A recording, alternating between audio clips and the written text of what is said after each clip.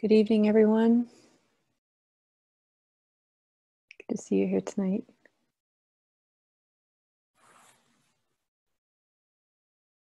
So we'll start with about a half-hour meditation. So you can get yourselves comfortable.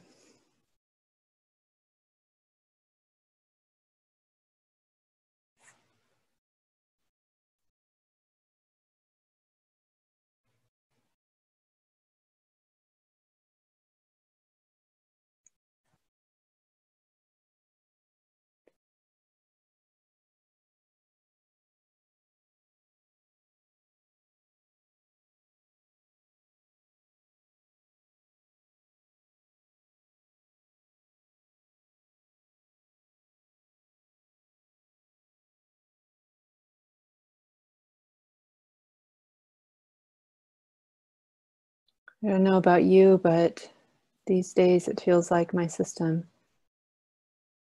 really keeps asking for more rest, some unwinding.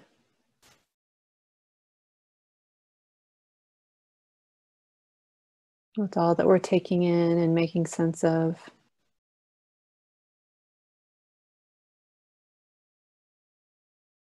It feels like that's a really good medicine to offer this heart, mind, body.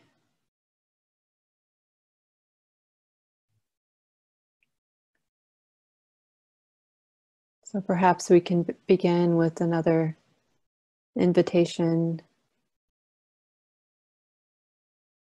to let go.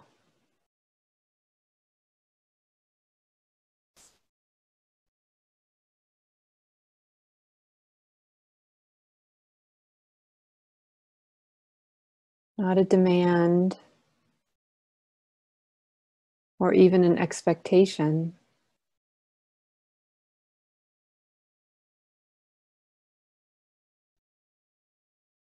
but just a reminder that it might be possible.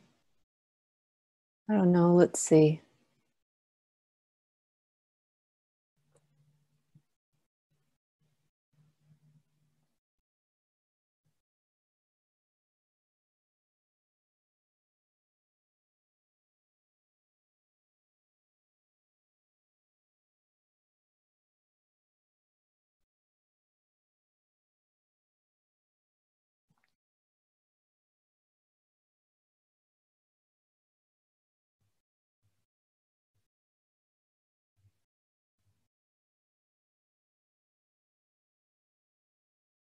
I'm just feeling into what it's like to have a body.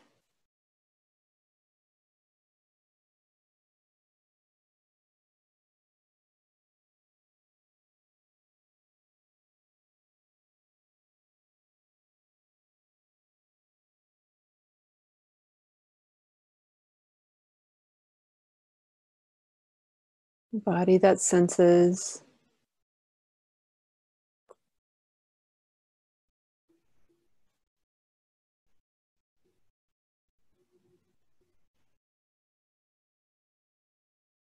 Just reconnecting with that reality, this body that senses.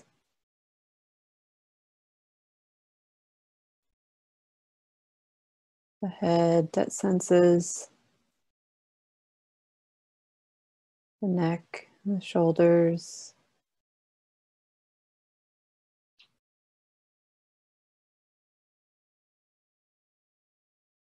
The arms.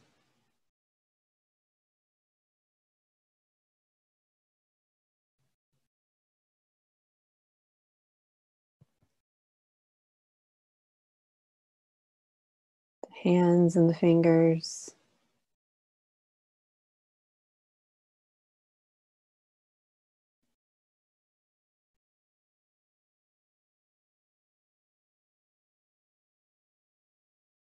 The chest.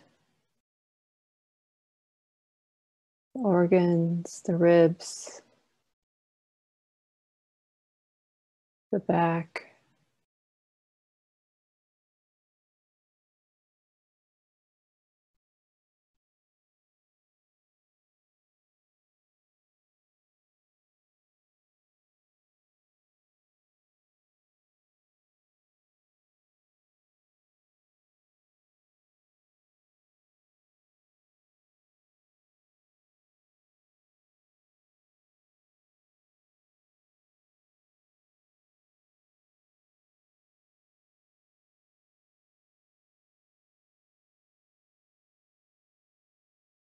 the trunk,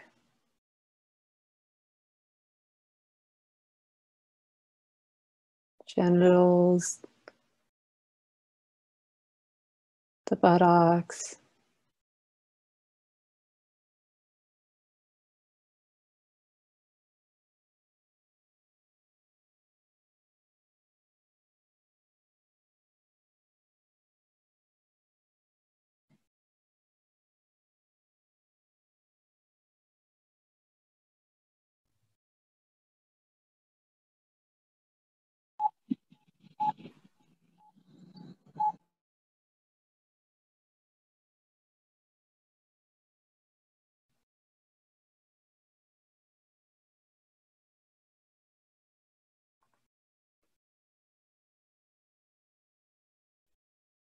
the legs and the feet.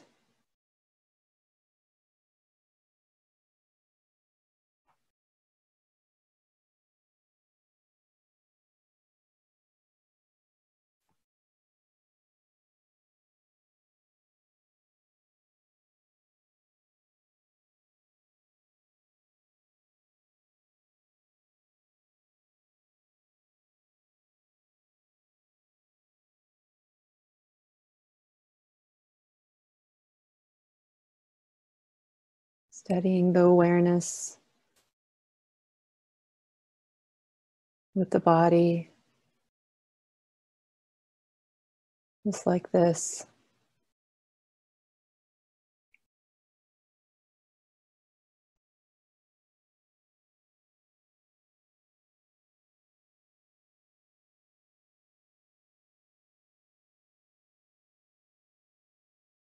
And recognizing the breath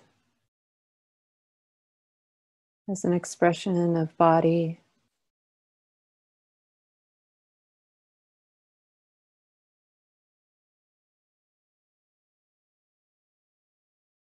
What's that like when the attention meets the breath?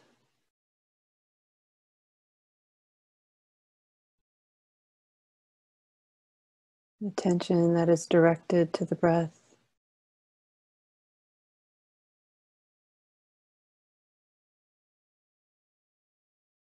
An awareness that receives breath.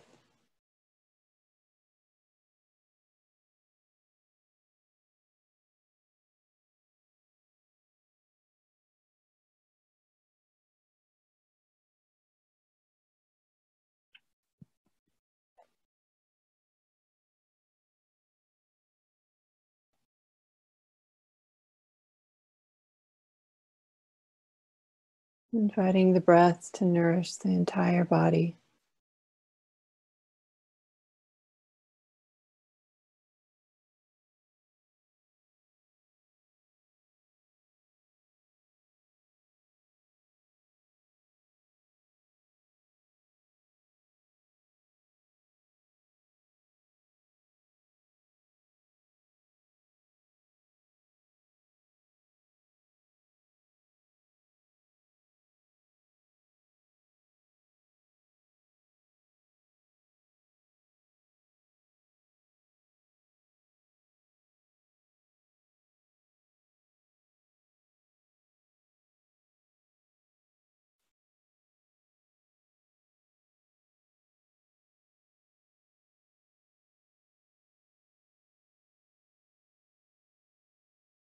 Feeling the expansion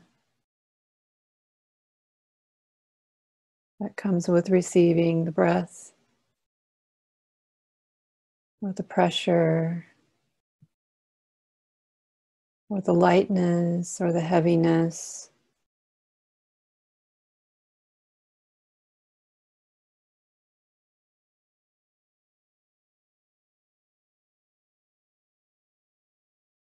Or the movement,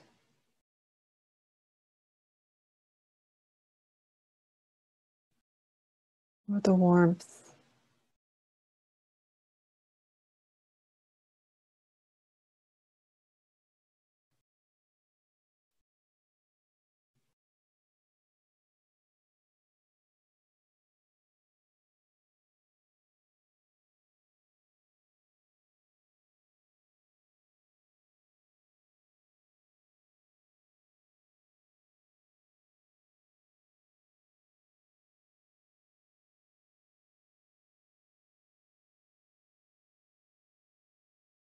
A breath that is always changing.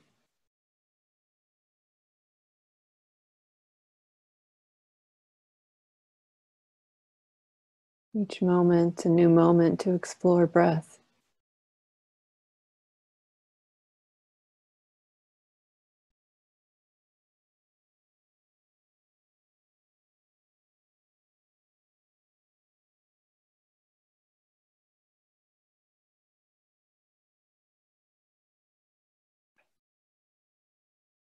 It's hard to even call it breath because it's so much more than this concept.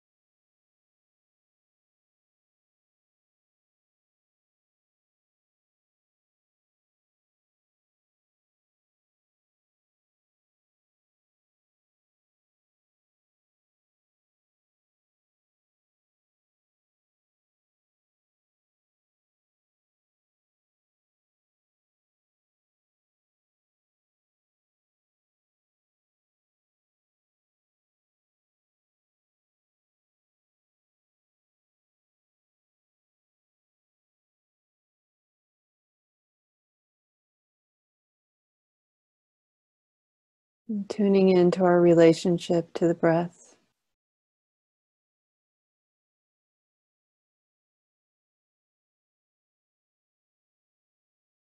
so that we have some sense of how to practice this regular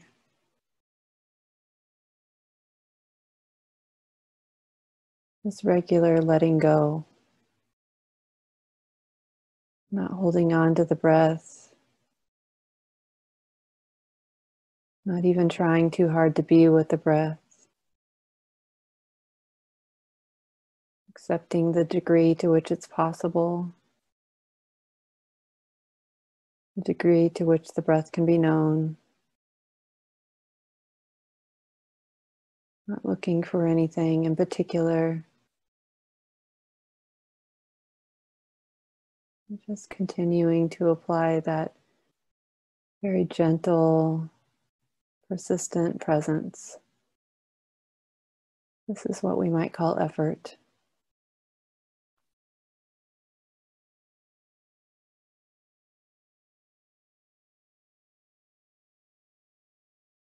And when we're a bit off balance, we'll know it because we'll feel it. And we'll make an adjustment.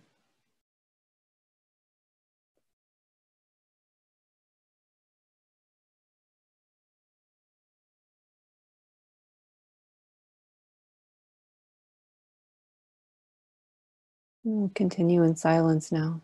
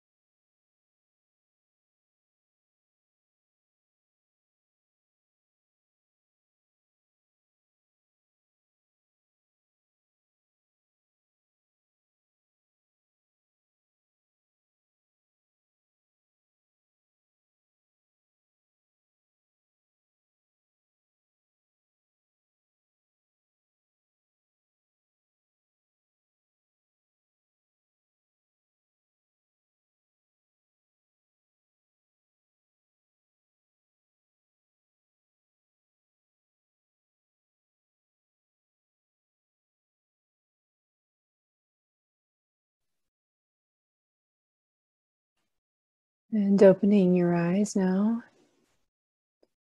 coming back into the room with everyone else.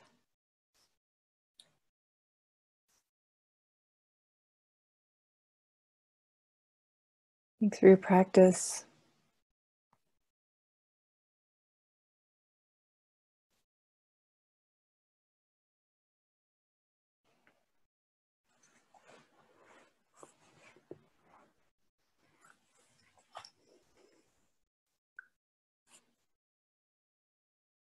Well, this is when I like to ask us all to look around at each other and just appreciate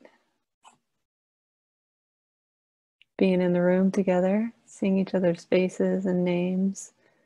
And I'm looking right at my brother Femi. Hey, Fem.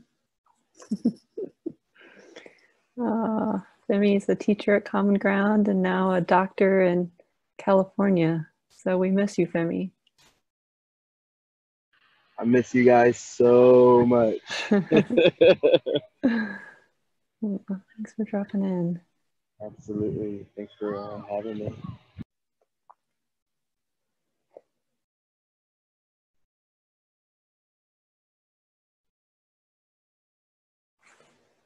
I'm wondering if anybody's here for the first time. If you are, just unmute yourself and say hello.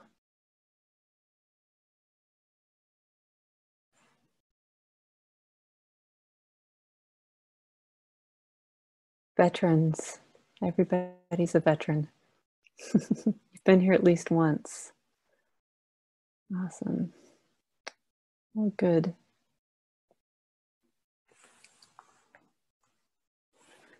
So, hope you enjoyed, for those of you who were here last week, hope you enjoyed hearing Mark Numberg talk about the jhanas. He was covering for me while I was away Zooming with my teacher training cohort. So grateful, that we can do that for each other. And I've been teaching through a wonderful book called Listening to the Heart, a contemplative journey to engaged practice. And it's a book by Thanissaro and Kittisaro, so available online if you'd like to pick it up, but of course you don't have to. And so on chapter 4, we've been exploring this practice of the teachings of samadhi, or different ways to talk about samadhi, but steadying the heart, steadying the mind.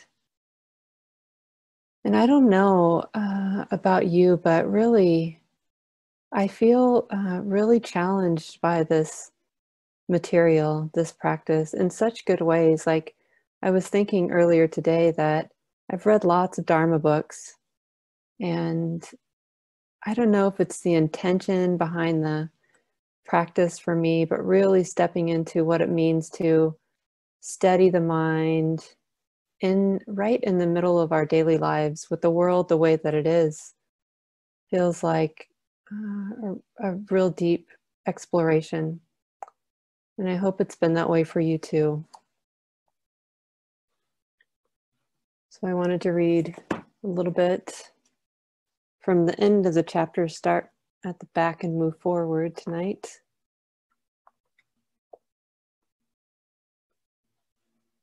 And this chapter 4 is written by Kittisaro, and he says, "The training of samadhi is not easy. The Buddha said it is easier to conquer 10,000 warriors on a battlefield than it is to truly train the mind. So why do we do it? Well, when we don't, we make all kinds of assumptions that lead to conflict and endless suffering. Like that of a snake, this poison will slowly undermine our well-being. On a more global scale, the unchecked poisons of greed, hatred, and delusion have driven us to a collective precipice. Our future looks increasingly precarious, so there's a real urgency to see our lives, both individual and collectively, through a clear lens. When the mind is composed, it sees clearly." And so it brings us to the heart of what we're doing here with this exploration, really learning how it's relevant in our lives and our engagements and how we make sense of and participate in the world as it is, with all the challenges, with climate disruption and all of its manifestations, with intense racism and all of its manifestations, with our own individual challenges and emotional come aparts. Because you know it's true, we have those, right? Yeah, we do. With all the uncertainty of coronavirus, right? And on and on and on. So it's learning how to really train this heart to be totally here, not needing to turn away, but learning to use all the skills and strategies available to us to learn how to meet and relate really wisely. So there are many ways to describe this process of steadying the heart or this teaching on samadhi. And Kitty Saro likes to talk about samadhi as the composure, right? The composed mind, just like he did in that last chapter. And Philip Moffitt likes to describe samadhi as a deep connection with humanity. And there's so many other ways to describe really as a process of getting close to the truth, of understanding, of being able to be here to, swim in it, to land in it. And in some ways, words are always going to fall short.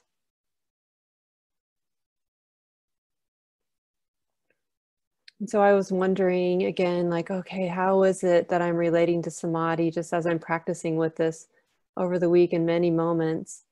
And I keep coming back to this deep, deep connection, like the process or the inquiry is really a deepening connection with life and all of its processes, all of its forces.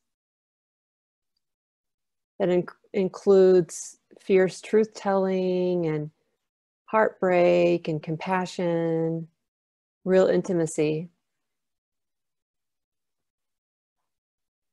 The deepest connection with life and all of the flow of life from birth to death, right? And all of the ways that this heart relates to life. So all of the expressions of, the collective expressions of greed, of hatred, of craving, of delusion, of confusion that manifest in our world, in our communities, in our cities, in our families.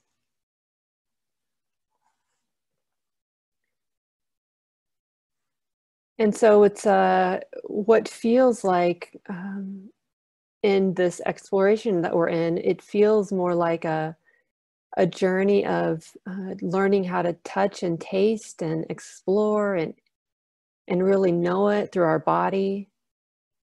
So that's why it becomes hard to sometimes talk about it, because words are just concepts. But when we walk and in our bodies and try to understand, like, what does it mean now? What does it mean now? Then we start to see all the forces that bring us closer to life. We get to feel into how complex it is and what a paradox we're living in. Right? This simple paradox of getting close to something that feels really painful in moments. Like, that's a paradox in and of itself. Learning how to walk in our lives with intimacy is not easy. And so we're constantly shedding as we're doing this. The system that learns how to be vulnerable and exposed and then contracts with protection and feel into that. So letting go of any kind of resistance to what comes naturally for us. So we're even letting go of the resistance to the protective qualities that are here. Resistance to the resistance, if you will. So that's why learning how to connect and really embrace all of our skills and strategies is important. Because when there are moments when the pain of the pain in the heart feels unbearable, or the uncertainty feels unbearable, or when the heart just doesn't really know how to have the skill to connect. And we can see this in really simple ways when we sit down with the intention to meditate and the mind is all over the place thinking about all kinds of things. And we can watch those processes that are there, the mind that gets really, invested in a fantasy and then is more interested in playing that fantasy out than actually coming back to the breath, for example. So we can watch what happens when the mind is unattended, right? When it's unattended and left to just kind of go off like that momentum is there and it gets established and builds, and it perhaps becomes more and more challenging to bring the mind back to the breath, for example. So just one illustration of watching a process unfold as a part of the process of studying, the work that it takes to be in our lives on this path in a mindful, awake, intimate way. So letting go of trying not to be any particular way, letting go of trying to be better, letting go of somehow trying to achieve something. These are all ways of letting go. And we can feel into that, know what it's like to let go only while we're engaged. Otherwise, it's an intellectual exercise. Because any of us can read a description of the jhanas and understand it intellectually. And any of us can read what someone has said about samadhi, but to really live into a commitment to be here is a totally different thing. Right? So it's the equivalent of like really trying to understand samadhi by sitting on a rock at the river, or while we're washing dishes, or right in the middle of this totally imperfect and complicated relationship with a friend or a lover or a colleague or a teacher. Because we get to see everything pop right there in that moment. All of the activity of mind, all of the ways that our heart is, not quite free, and learn how to relax right there with like, oh, this is life. So my commitment to steadiness includes a deep connection with life right here, like this. Right here in all this ignorance. Right here with all this blame, with all this hatred, with all this rejection, with all this wanting.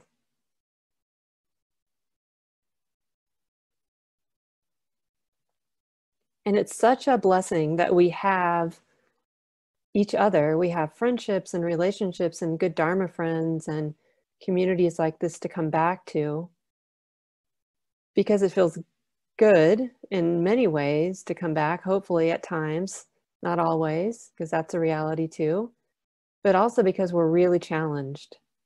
We can be really challenged in relationship with each other. And if we're awake and practicing while we're in relationship, then we can start to see all the ways that we're not letting go. This heart is not letting go. And as I've said before, it's not to somehow, this process is one of radical inclusion. It's like a big yes to everything, which means a yes to all of the protective strategies too. So the ways that the heart shuts down or can't go there, doesn't want to be vulnerable. These are all just totally normal. And so we accept that as a part of our path, as a part of our practice.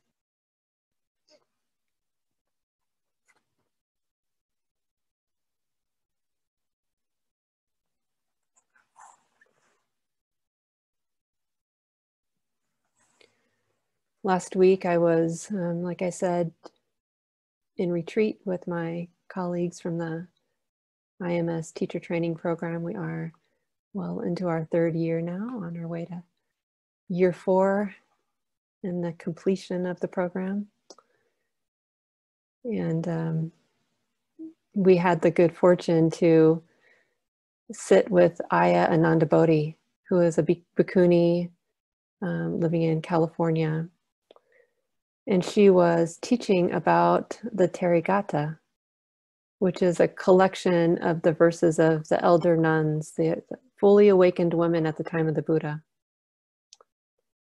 And it was really impactful for me to sit with her and hear the stories of her own stories, but also to hear her communicate to us, tell us a lot of the history that is hard to find, right? The history of women at the time of the Buddha.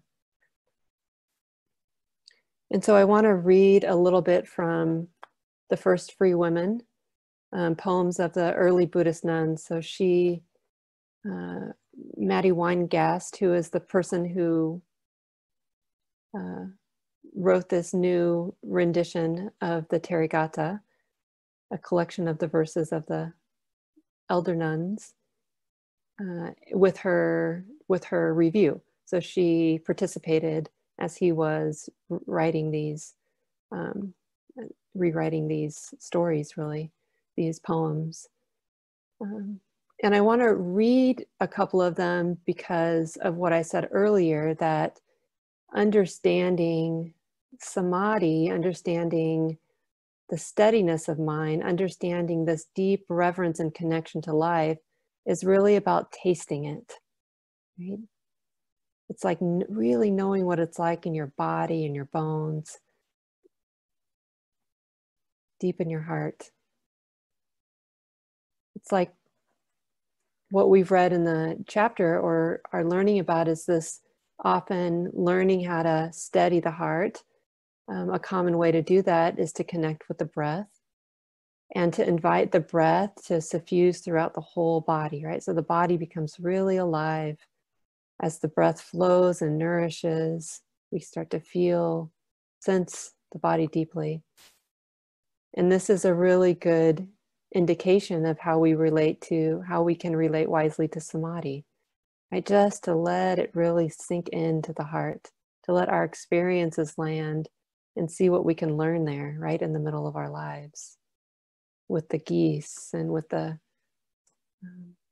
seasons that are changing and with the uncontrollable force of nature that is resulting in a hurricane right now,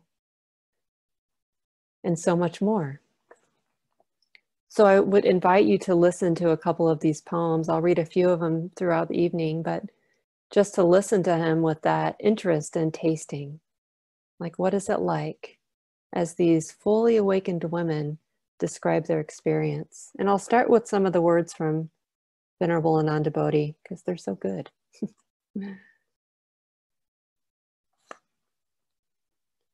She says, "These poems you hold in your hands are like jewels to me. They call us to remember our greatest potential, our potential to be free. And ultimately, this is what samadhi is, this capacity to be free, to let go. While these academic translations of the Therigatha may be literally accurate, and with some effort, the inspiring teaching can be found, for me, they miss the quality of transmission and so remain as words spoken long ago, now dusty and dry. Reading through this new rendition, feeling the visceral response and experiencing the sense of clarity and connection that came through, I realized that Maddie had taken these poems far beyond what I had hoped for." And then she says, "Living as a nun for the past 25 years, I have felt that I should present to the world what's good, what's inspiring, what's beautiful. In order to do that, I sometimes have to push away or put on the shelf parts that are not so beautiful and inspiring. I feel as though my spiritual practice has gone to a whole other level since becoming involved with these poems, both because of the joy they've given me and because they invite a wholeness that I had never quite allowed before. There are so many different kinds of women speaking here. Princesses and sex workers, young lovers and wives in arranged marriages, women who were quick to gain insight, and women who had to struggle for years until one day it finally opened. Somehow, they all found the path. They all realized awakening.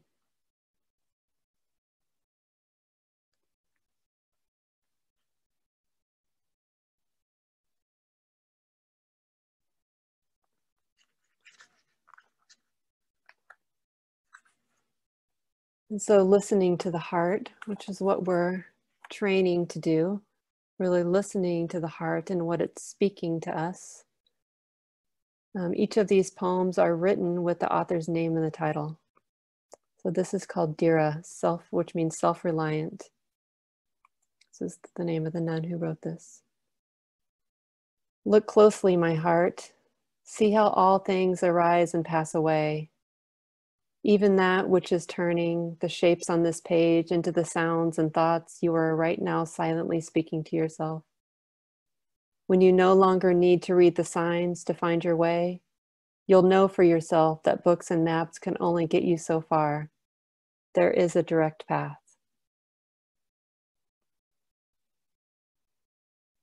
Should I read that one more time?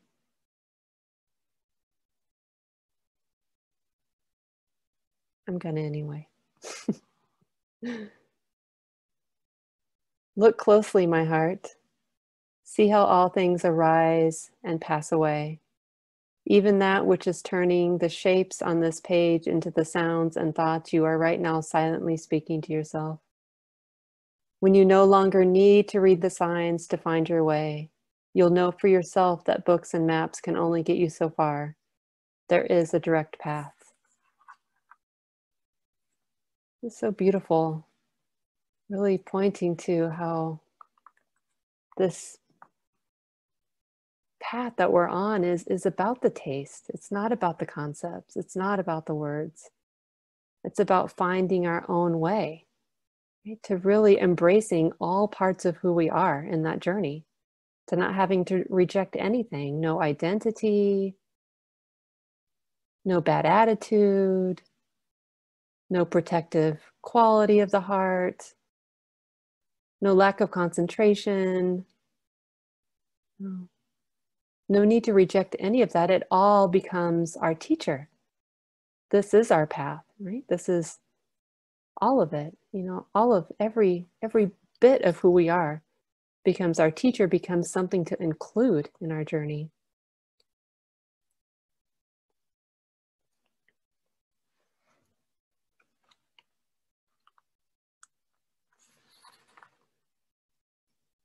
And this is called, I don't know how to say this, Sia, I think it's lioness.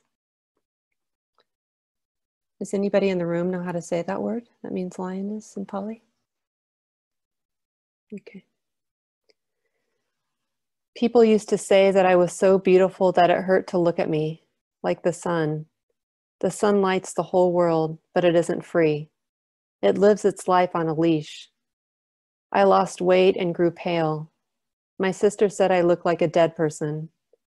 When I finally put on robes, my family was almost relieved. Maybe it would help. For 7 years, I wandered. I got really good at being sad. Late one afternoon, I took a rope and went to the woods. The sun was setting. I could feel the rough fibers against my neck as I put my head inside. That's when I saw it was just one more leash. What goes on can come off.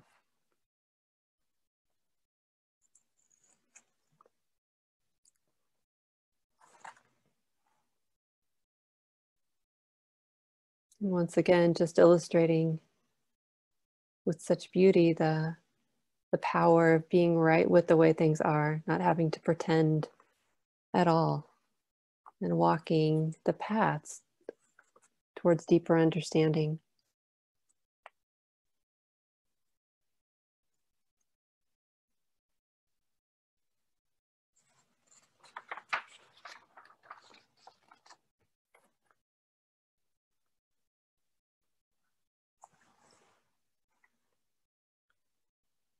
One of the points that Ajahn Sucitto makes again and again is in his description of samadhi, or this practice of studying, is how important it is to learn how to be in our bodies.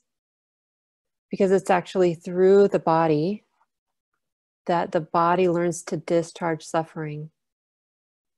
Where the mind tends to want to regurgitate it in the form of thoughts and stories.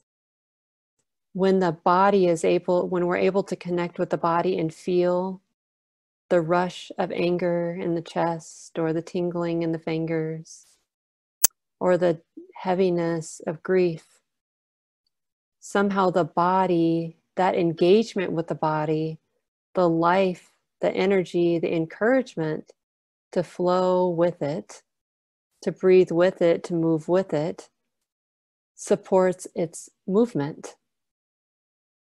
And again, here is where this heart learns how to let go, in community with the body.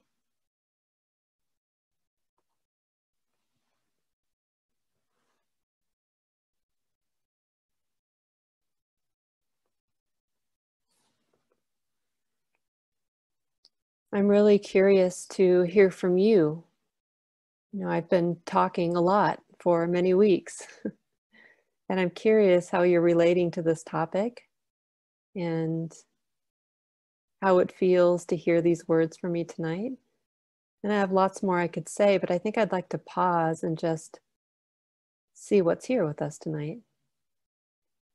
And an invitation to anybody who hasn't spoken yet to unmute yourself and say something.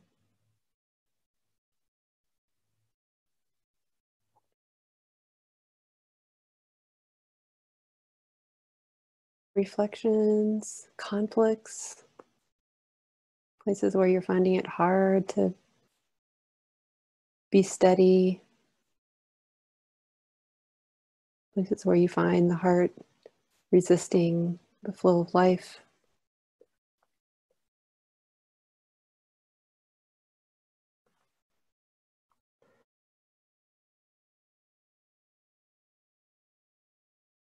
So thank you. Yeah, thank you.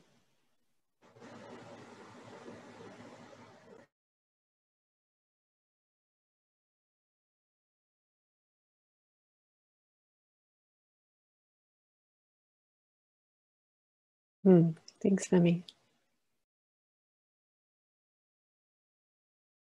I thought I saw Tracy getting ready to speak. Is that true, Tracy, or no? Has the moment passed? No.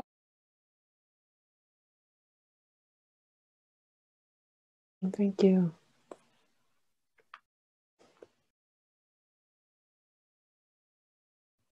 Just really helps us expand our definition of samadhi, moving away from, or including more of who we are and how we can understand and know what it feels like to be steady. I was having like we all do, have some challenging relationships in our family systems. I was having a conversation with someone who is a bit challenging for me, and surprised at how easy this heart felt there. You know, like had a real easy time with caring and being compassionate and understanding, and the call was over and there wasn't a lot of residue. And I had it was very curious about how this came to be. So just about how this heart was feeling. And so just kind of walked, and did my life with a curiosity there. And I realized that there was some connection to ancestry in that moment, some appreciation for this heart that I have a practice, and to some extent I know how to practice, and I care about practicing, and I care about freedom. And in some ways I'm doing what my elders, ancestors, family members haven't been able to figure out. So in some ways, all the healing that takes place is in part for them. And then it also made it really clear how important it is to keep doing this for children, right? What are we teaching children? How, even if we don't have children of our own, we have some connection to somebody who has a child, and we have some responsibility to leave this earth in a way that can be useful for the people who come after us.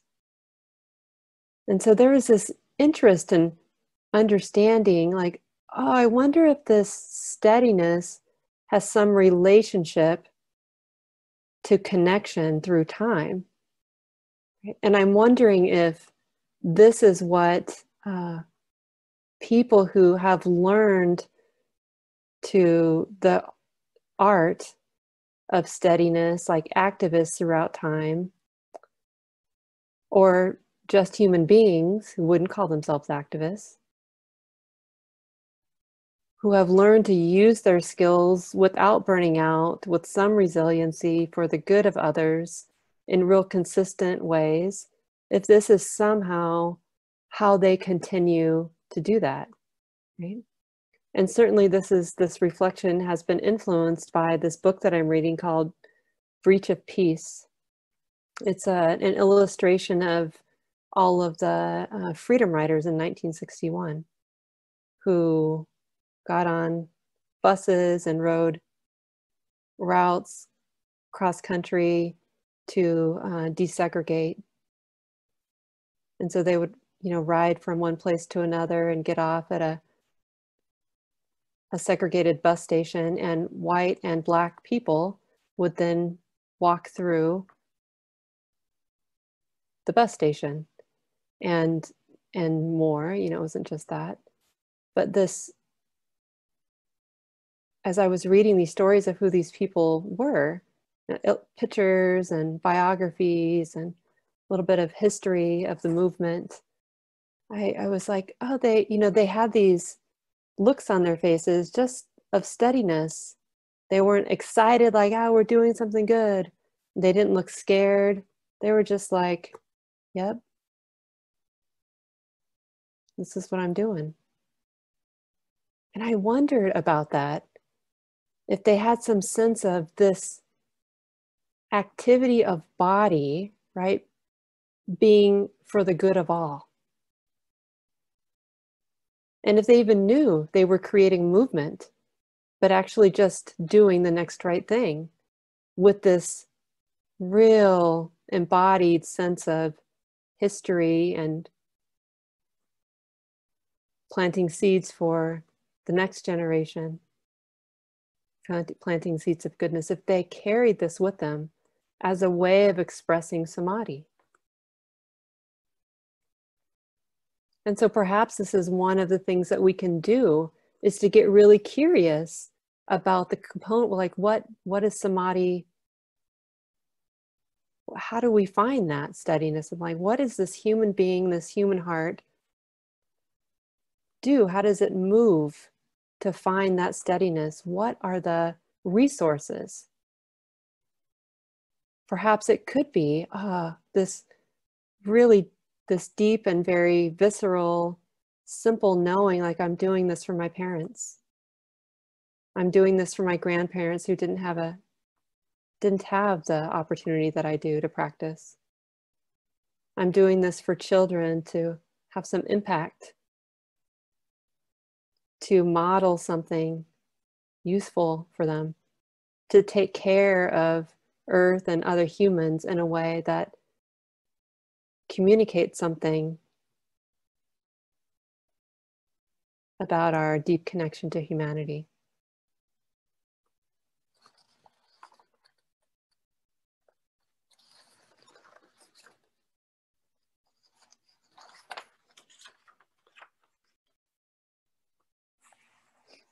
From listening to the heart.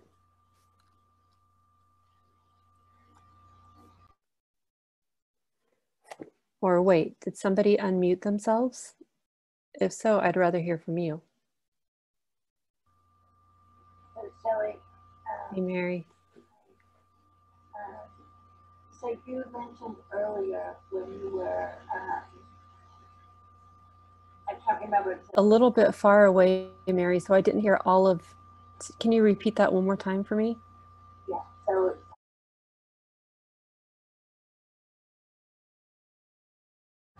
situation. Yeah, so let me see if I can describe it a little bit differently. That we might say something like, we don't want to make a project out of this, right? Or say things like, this isn't about getting rid of something or somehow being good enough, or this isn't a self-help project that we're on. Meaning that we're not trying to rid ourselves of all of, we're not trying to get rid of something that's here. We're actually trying to transform our relationship to that. So that letting go is about this heart knowing, like, I don't have to be better, right?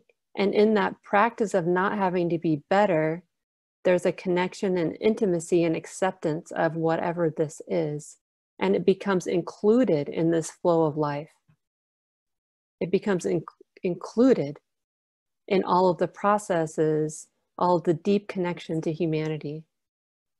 It becomes included, even this bad attitude becomes included in the flow. Yeah, thumbs up. Awesome. And Stacy is typing in the chat here that, yeah, all of the freedom riders were trained in nonviolence and studied with Gandhi, which is, even more clear that there is some deep connection to community there. And so it's important for us to remember this as we continue to practice, to remember that we're not just practicing for ourselves. It can sometimes feel like I have to do this thing. This is but it's really not an individual thing that we're doing. It is a connecting thing that we're doing.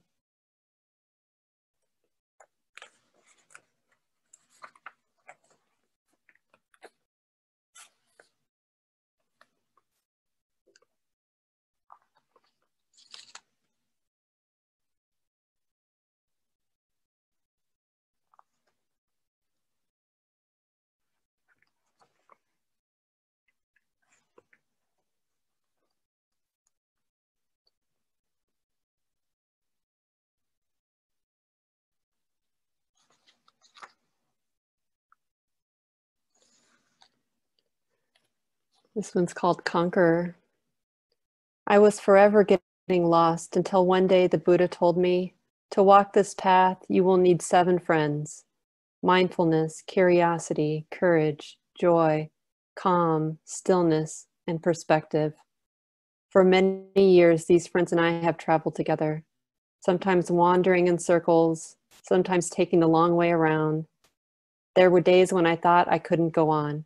There were days when I thought I was finally beaten. It's scary to give all of yourself to just one thing. What if you don't make it? Oh, my heart, you don't have to go it alone. Train yourself to train just a little more gently.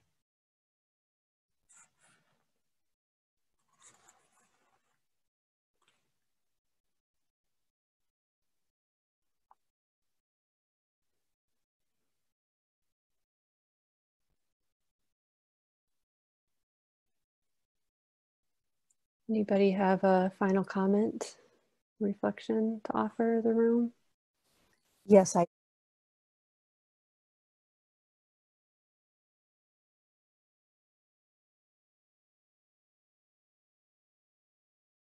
Yes. Thanks for bringing that. She has said is we have this banner in a room that used to be for our God kids, but now it's my partner's home office. But it says if we have no peace, it's because we've forgotten that we belong to each other.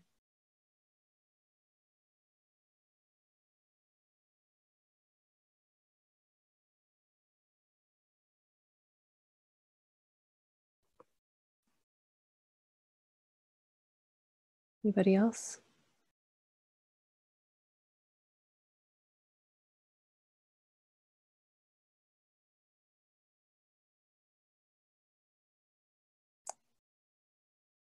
Well, okay. It's really good to be together. And thanks for wandering with me on this exploration of form. It's been nice to talk a little and hear a little and talk a little and then hear a little. So I might experiment more with hang in there and find some way to full rest of your week, everyone. Hopefully see you again.